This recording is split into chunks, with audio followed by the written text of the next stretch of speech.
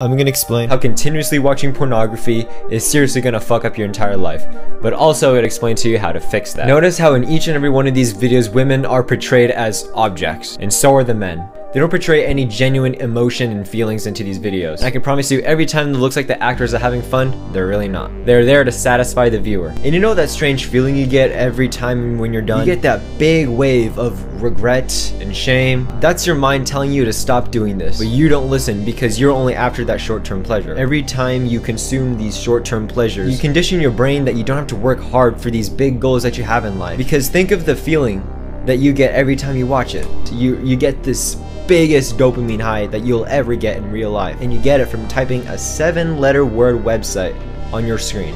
This is why most of you feel really lazy during the day. And the more you watch, the more it degrades your confidence, because you know that this stuff is bad to watch. It's not normal, man. It's hella weird. So if you want to fix all these negative effects it's having on you, you have to start a thing called NoFap. This is where you stop beating your meat and you stop watching these videos. These two things is what is ruining your life. And once you stop it, it'll change your life for the better, like it did with mine. This is not an easy task by any means, which is why I've created so many videos on this TikTok page to help you guys out. So go watch them and follow for future videos.